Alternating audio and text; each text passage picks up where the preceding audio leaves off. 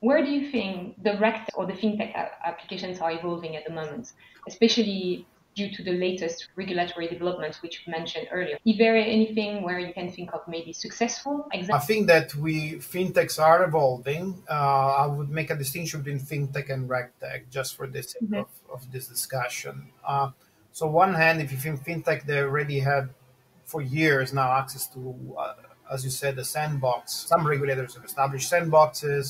Those are very clearly indicated how you work with the regulator. You can work with the clients. You can access the regulator information, of course, but you can also work together with the regulator to test those new initiatives, which are purely technology driven.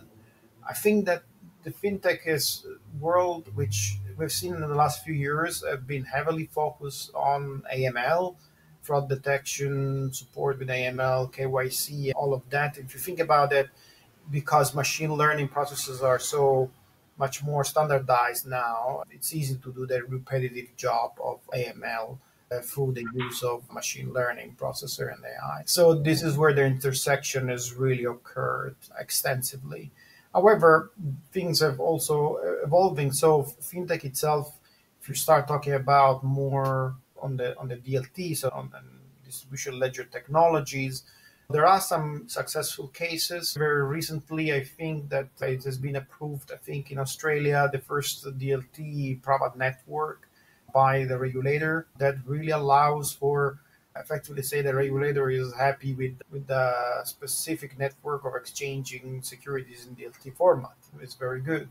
I mean, there are plenty, I think, of fintech cases. In the UK, we have Revolut, if you want to you put that into that bucket. It's been there for several years, and so far and so on.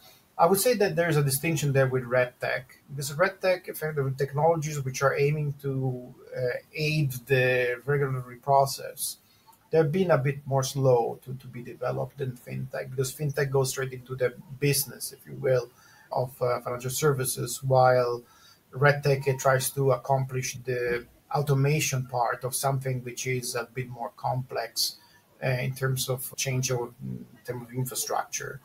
But there are some cases. There we started seeing some very good cases. One would be, for example, in the States, there's FINRA, which is the self-regulatory body in the States for brokers, effectively, and do a lot of work also on collecting information on funds. So effectively, they do some of the SEC work. FINRA, as a authority, effectively has launched a program for which they're providing now their rule book in a way which we're not seeing that before. They allow for a platform effectively to be queried and ask for specific topics and cross-reference the topics in the rulebook of FINRA.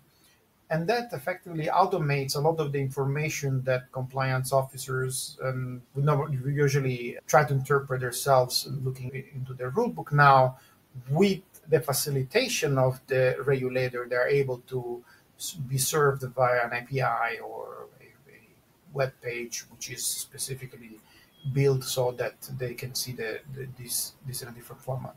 So that's, for example, it seems to be going pretty well in the US. The application itself is not complete. It just covered part of the rule book, but it's a good indication on what we will see in the future in the RegTech space, which is more and more automation of exchange of information between the regulator and the supervised entities, and how this is going to be referenced. Because if you think about it, the regulator only cares about the rules, and so there's going to be some sort of automation of these rules being effectively tagged for the information which is processed from the firms to the regulator.